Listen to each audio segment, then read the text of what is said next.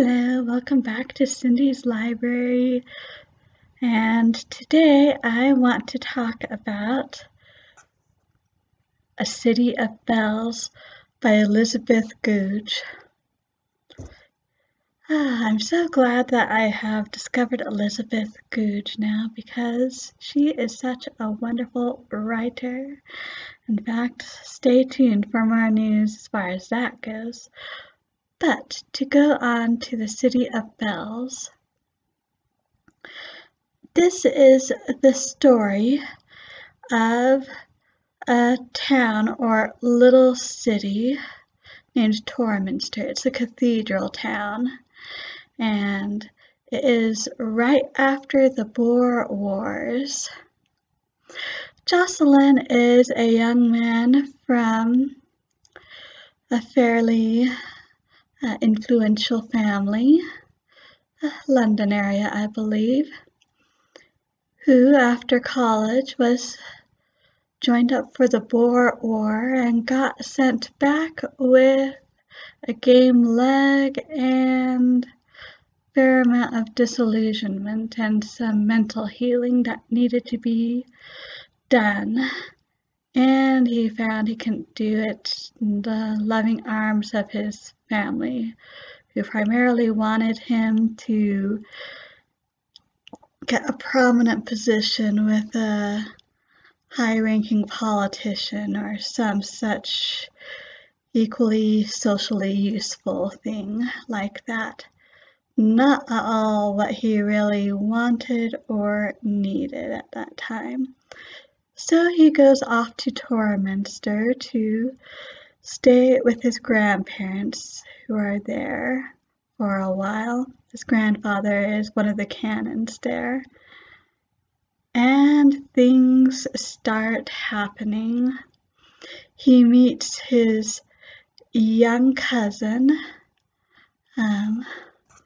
What is his name? Hugh Anthony, that's right, who his grandparents adopted after his uncle died, and I guess his wife died too. And they also adopted a girl named Henrietta, and they affect his life for better, as do his grandparents. And he meets a young lady named Felicity there who is staying with an old aunt for a vacation. She's an actress in London herself. And so things are starting to look up for him when the whole of Torminster decides that he should take a place that no one else wants. He should rent it or buy it and turn it into a bookstore. And it is a place that Jocelyn himself has already noticed and been attracted to. But it is a haunted place. There was a man, Gabriel Ferranti, who lived there. He was a writer, an unsuccessful writer, although grandfather and Henrietta made friends with him. And I think it's about a year before the start of this story, he just up and left one day, leaving everything behind pretty much. And no one has taken this place since. So, strangely impelled, Jocelyn does take this place. He does turn it into a bookstore. And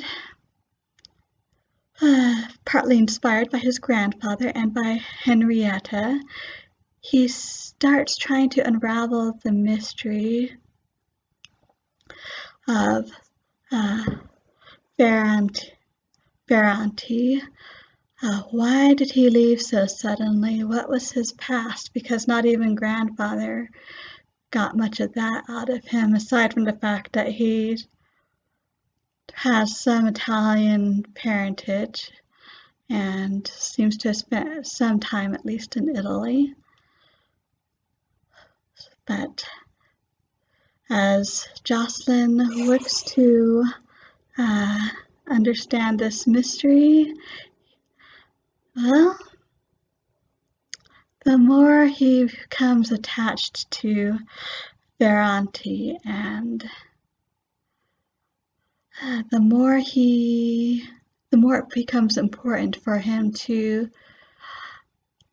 figure out what happened to Ferranti to put him to rest one way or another, so to speak. So, wonderful characters. Hugh Anthony and Henrietta are especially wonderful as children. There are some characters who perhaps aren't quite so attractive, but even so, you end up feeling, again, sympathy for them and understanding them. And I think, well, I've only read 2 of Elizabeth Gouge's books so far. No, 3. I saw 3 Ships as well, but that's a little bit different, being more of a children's story.